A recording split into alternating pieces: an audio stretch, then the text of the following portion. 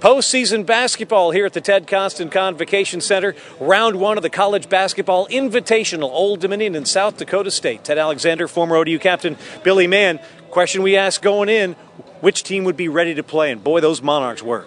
Oh, they were in postseason mode. They were still at that tournament, I believe, in Texas. I mean, the intensity was there.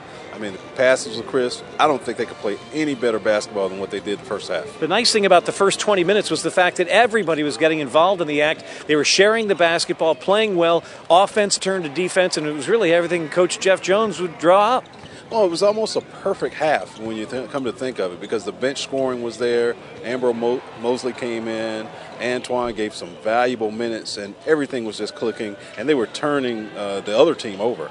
Jackrabbits, 9 turnovers in the first half. It was a 19-point lead at one point for the Monarchs, and you said, you know, the ceiling has to fall in at some point. And you at halftime told me that you heard the coach of South Dakota State giving his team the business. You knew they'd come out ready for the second. Well, a veteran team is going to respond, and they're a very good team. Let's not forget that. But, you know, they were going to respond. You knew they were going to make a run. It was just a matter of could they overcome that big lead Old Dominion had.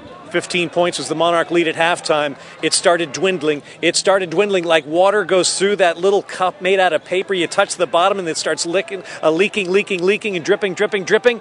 They took the lead 63-62. We thought it was over, Billy. Well, that was 6 minutes left in the game, entire game. That was the first time there was a lead change. So you and I looked at each other and said, uh-oh, something might happen here.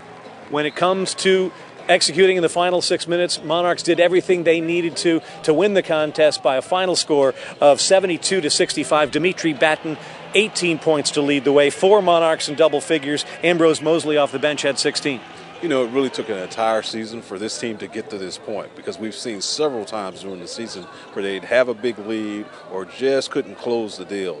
They finally were able to do that against a very good basketball team. And here's the stat of the night. 2 stats of the night. First of all, Monarchs forced 14 turnovers from South Dakota State, turned them into 22 points. The Jackrabbits forced only 7 turnovers from Old Dominion and turned it into no points. That's one stat of the night. The other, Keenan Palmore. How about this, Billy?